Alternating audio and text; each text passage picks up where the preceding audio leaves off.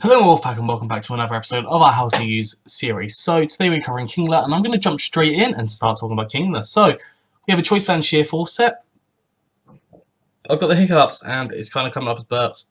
I don't know, I had quite a heavy lunch, so I think that might be what's causing my indigestion right now. So we have Crab Hammer, Brick Break, Rock Slide, Neck Scissor on this set. Kind of just 4 good coverage moves. Crab Hammer is handy. I thought, screw it, let's use it, because it's basically a high crit ratio and has a strong power.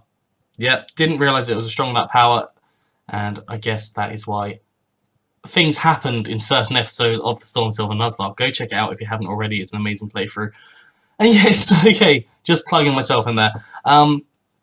We have max attack and max speed in this set, obviously, with a Jolly Nature, some more speed and less special attack, so I'm not using that whatsoever. Then 4 in special defense, because why the heck was not?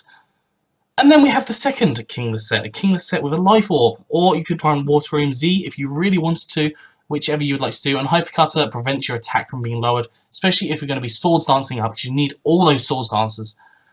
So you have Crab Hammer, Knockoff, and Rock Slide. Crab Hammer, again, powerful, you can use it with Water Room Z. Knockoff, get rid of the item, super handy, and Rock Slide, if you're faster, you might be able to flinch. And the exact same breakdown of the EVs there. Again, like kind of a basic thing, hit hard, hit fast.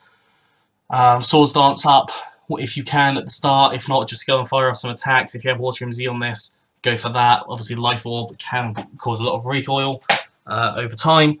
But yes, that is it for Kingler. Pretty basic. I kind of like played to it. You could run it defensively if you wanted to, but I thought, screw it, let's do it these ways. And yeah, I'm going to finish it off here. I hope you enjoyed this. If you have, make sure you like, subscribe, and comment how you use your Kinglers, and I will see you soon.